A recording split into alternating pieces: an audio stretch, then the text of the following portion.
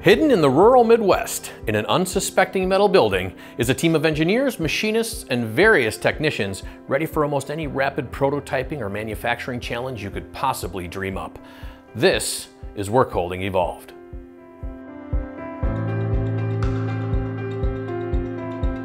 This episode, we are at Flying S in Palestine, Illinois.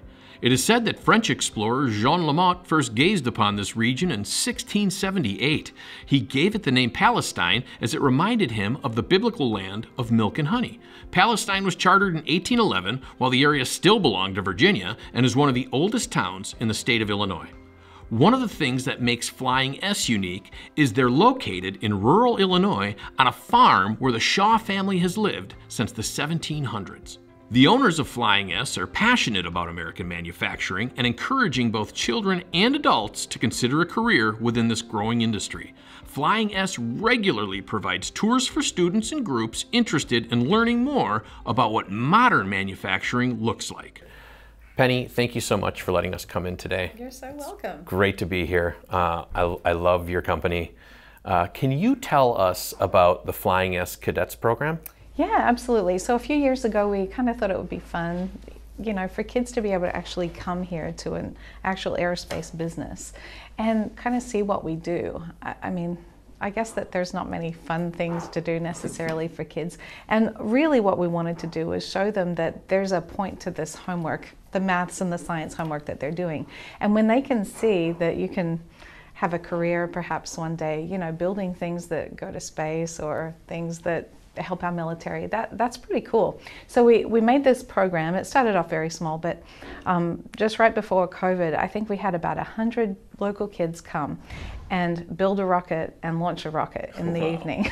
So that's kind of how they work, is we don't have an age necessarily. They can be any age, we don't mind. A lot of families, they're going to have little kids and bigger kids, and we don't discriminate. We don't mind. We just have things for the little kids to do as well. But usually the cadet program is for 7 to 13-year-olds, and they do all kinds of things, pine derby cars and egg drops and bridge building contests and all that kind of stuff. I agree, really cultivating that interest in manufacturing, kind of paving the way for the next generation. That's amazing. Thank you for sharing. The Flying S team is able to fabricate anything from carbon fiber aircraft wings to intricate molds and machined parts. Well, I want to thank you for inviting us to come to Flying S today. I've been here a few times. I absolutely love it every time I get to come here. Peter, could you please introduce yourself and explain to us what it is that you do here at Flying S? Well, I love coming here too. Good, probably a good thing. I'm a manufacturing engineer and CNC machinist by trade. I actually started back whenever we were in the garage across the road, which was about 12 years ago, and crazy amount of growth that we've had. Yeah. We're very, very blessed. And so as a manufacturing engineer in the machine shop, a lot of what I focus on, Eric, is what machines we use, how much tooling and parts are going to cost, what sort of work holding do we use, the cutters, the processes by which we make parts. That's kind of my role at Flying S. Yeah, so it looks like we've got a few parts, we've got some fixtures, we've got some rock lock. Can you walk us through a typical application? Explain to us what we're looking at here. What we really want to do in the machine shop is reduce setup time, and we want to increase our accuracy of when we trim parts, machine parts. And so for metal cutting, we've been familiar with using competitors' brands for 0-point clamping and that sort of a thing. But in our carbon fiber, it's a real challenge to be able to do setups quickly. Our average batch size on a part like this is like 1 a day. Oh, wow. It's brutal. Yeah. So if you think of production, you think of production in the hundreds and batch sizes. But we would literally take a part like this, which will take about a day or so for a layup specialist to lay up the carbon fiber. Then it has to cure in an oven or an autoclave. And so by the time a machinist gets this part, not only do we have to make it right the first time, no scrap is acceptable, the setup has to be really, really quick. And so what we've done is that we've designed all of our processes around 0-point clamping. And that's where rock lock comes in. Okay. Now, we're looking at, I'm assuming, one of those trim fixtures here. Can you explain to us like how that is designed and how you design that with manufacturability in mind? So I knew that in order to be successful in using rock lock to kind of change our lives, Yeah. in the machine shop and how we did things, we would have to make sure that everyone's on board, from inspection, engineering, machinists, operators, everyone. And so what we do at Flying S is we really focus on DFM, which is design for manufacturability. And so when an engineer helps design, this is a vacuum fixture for trimming a composite part. It's kind of a hard part. Imagine how you would hold on to this to make it, right? Yeah. So what we do is the engineers use the rock-lock pin system to mount to our multi-plate receivers. And so it goes from how are we going to do this to are we going to use 96 millimeter or 52 millimeter pins? Narrowed down to those two questions. It's amazing. Fantastic. Yeah. So for machinists like myself, an op1 is very simple. We simply take a block, we put it in the machine, we pocket out some lightning holes, we deck off a face, and we put in our pins. Now we've established how we hold it for op2 when we flip it over. So in our machine, we would take a 5th axis multi-plate, we would put on a riser, then we drop on our fixture, and that's literally how we machine the part. And it repeats beautifully and no issues there. No issues there. And so not only this is how we're producing the part, this is how we're then using that part in the machine to be trimmed later on. We were looking for someone that had a nice self-centering vise, that had risers and everything, and 5th axis was who we used. That was before rock-lock. Sure. When rock-lock came, that changed everything for us, and then we kind of went all in. There's a lot of different ways to make parts, and some other competitors have some decent product out there that we really like to use, and they have their strong points. And so as a manufacturing engineer, I'm constantly looking for where's the best fit. And for us, the 5th axis multi-plate receivers had what we wanted for our abrasive environment, because carbon fiber is very abrasive.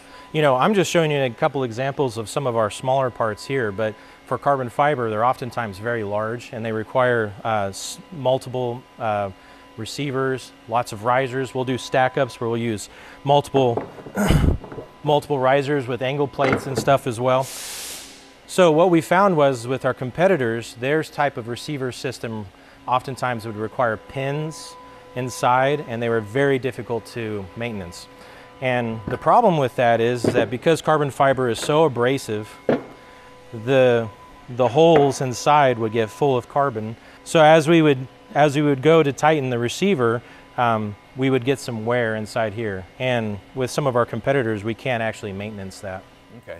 But so that's appealing. So with the 5th axis, very simple design, easy for you to pull that apart, get all that carbon out of there, and get it back up and running quickly. Absolutely, just a 1 minute, and we can have this thing cleaned out. And it works amazing. Just as good as the first fixture you're putting in? Absolutely, yeah. Fantastic. The repeatability is amazing. As you can see behind us, we have 3 receiver plates, 2 risers, and an angle plate.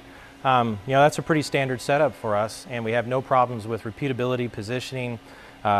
Everything is wonderful. So you walk through Flying S, you see a big investment in modular work holding. You see a lot of automation. What does that mean for the Flying S team? Well, this stuff is not cheap. Yeah.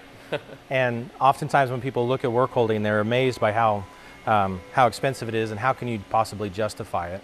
But what we found is that with us doing, you know, time is money, and we really want to spend as little time as we can setting up the machine. We really just want to have the spindle turning and cutting. And so in an effort to make our lives as machinists better, engineers, make our inspection better, everything, we want to produce a good quality product for our customer. We use modular work holding like rock-lock to be able to speed all of that up. So, you know, if we're doing 5 or 6 setups to first part every day in carbon fiber on parts that we can't scrap out, setup is everything. I mean, cycle time is almost out the window at that point. It's how long does it take to tear down and set up the next job. And by using rock-lock, I mean, it's to do a setup, we're literally twisting, what, 2, 3 Allen wrenches? That's the whole setup? Yeah. I mean, operators love it. Engineers love it. Everyone loves it. So what product features led you to select the rock-lock brand? Well, ease of maintenance is a big deal for us. Economics, you know, whenever compared to a lot of your competitors, this receiver is quite a bit less expensive. The fact that it's aluminum and and it looks great. We use that all over the, you know, a lot of our carbon parts are so big that we have to use lots of work holding. And so at some point, you know, I say that the work holding cost can be justified, but it gets to be a lot. And so some of our larger parts may use like 6 risers and three of these receiver plates. And so what we found with Fifth Axis is that the cost was right, the maintenance was right, and then the fact that a lot of our parts, you know, we don't even really use that many vices in producing carbon parts. Most of it is just these pins. And so these pins, you know, are less than $100 for a set of 4, and we have these receivers. And so what we're finding is our return on investment, and oftentimes is just one project. That's really good. Even though we have a stack up here, we don't see any repeatability issues. It's still just as accurate.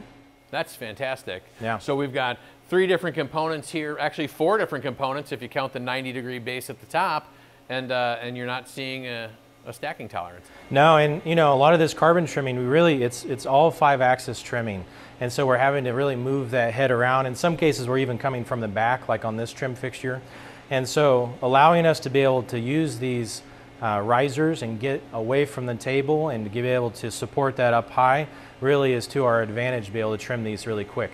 You know, a lot of our carbon fiber competitors hand trim a lot of this stuff. And then you start having accuracy issues, and you start having quality related issues. You know, for us to do a CNC trimming using Fifth Axis, it's much faster and more economical for our customers. That's amazing. Thank you, Peter and Penny, for sitting down with us today. This place is truly amazing. It's great to learn about Flying S and how they're incorporating Fifth Axis into their manufacturing. Ask anyone the benefits of modular work holding, and the 2 answers you'll most likely get first are quick exchange and repeatability. Now, those are great answers, and honestly probably the main reason people start looking into a system like Fifth Axis. But what Flying S does really, really well is leverage the commonly overlooked secondary benefits of modular work holding. They utilize the interchangeability and the standardization the pull studs offer to build fixtures faster and smarter. Flexibility to build those fixtures on the fly for complex geometries and non-standard materials, and they utilize control features to lock things like fixture and part orientation into place, ensuring quality and ensuring throughput. That's maximizing capacity, that's maximizing creativity, and that's maximizing value. That is work holding evolved.